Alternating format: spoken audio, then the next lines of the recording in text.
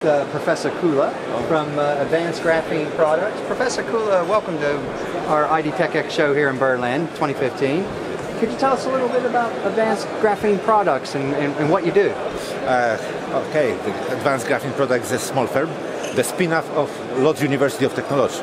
A few years ago we developed a new product, very strong graphene. We called it HSMJ, high-strength metallurgical graphene. Yep. And we transferred our patents to Advanced Graphene product, and now this firm tries to locate this product on the global market. Oh, great. So this was a company that kind of evolved out of Lodz University of Technology there in Poland, correct? In Poland, in Łódź. So okay, great, fantastic.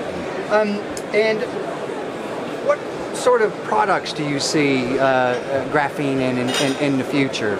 I hear a lot of talk about it being in the research and development stage, and I'm wondering how far are we away from actually having graphene in products, and what sort of products might we see graphene available in? People expect historical change in technology based on graphene, but that is the great challenge. Yeah. There are a lot of methods to produce graphene powder, graphene sheets. The question is, how far is the industrially skilled graphene to the theoretical one, to the invention of Nobel Prize awarded game and innovation also 2010.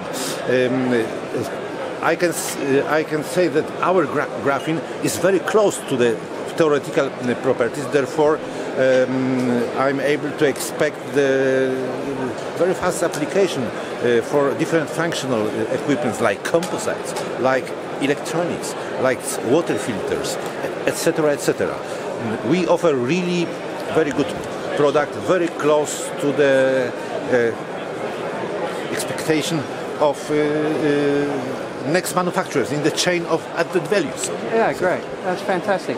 I mean, I hear things about graphene being involved in supercapacitor batteries Yes. in general, and could you explain to us a bit of the benefits about that? I mean, from my understanding, a very basic understanding, we're looking at quick charging vehicles, batteries that hold their charge a lot longer life, and more superconductivity in that. We started our adventure with graphene from the project on the hydrogen storage. Hydrogen as the fuel for future vehicles. Yeah.